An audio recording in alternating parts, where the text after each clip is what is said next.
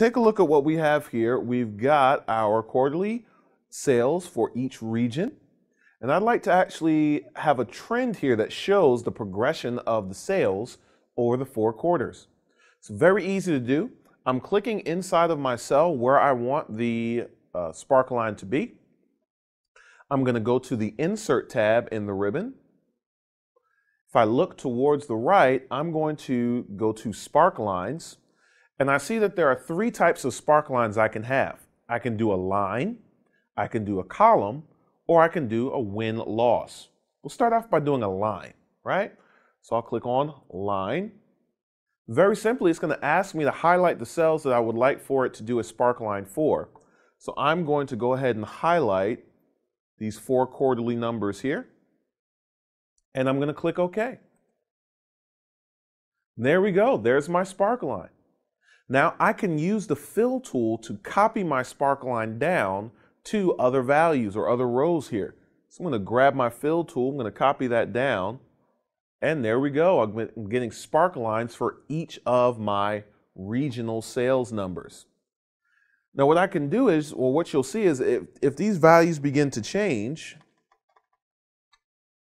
right, you'll see the Sparklines adjust automatically based on the values of the cells. So the Sparkline is adjusting and it's drawing its data from those cells. So as the cells change, the Sparklines will change as well.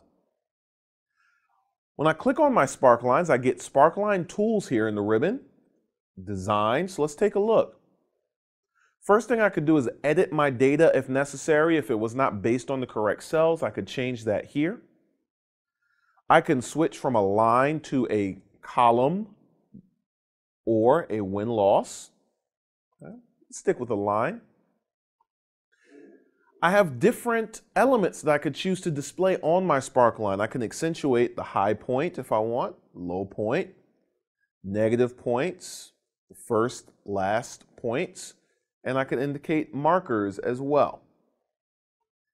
These are some of the different styles that I could use.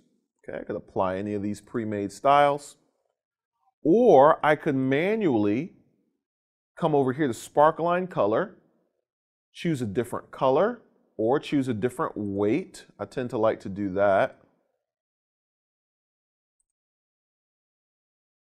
I can even come here and format each marker color.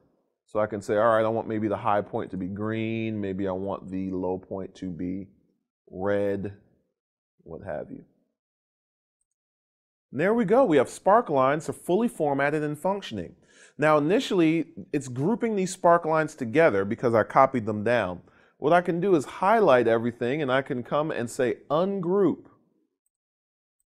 And now these are all separate Sparklines. I could format each of these separately if that's what I wanted to do.